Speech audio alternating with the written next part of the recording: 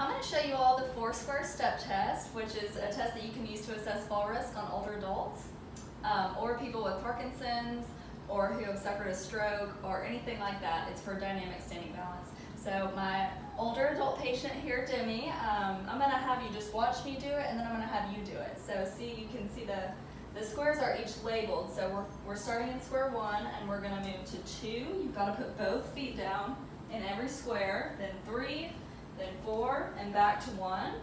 And then you go the other way, 4, 3, 2, and 1. And I'm going to time you, okay? I'm ready to try it? Yes, I'm ready. All right.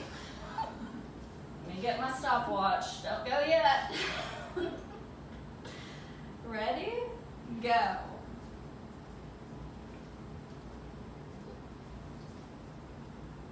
Now this way. Mm-hmm. And back to 1. Other way.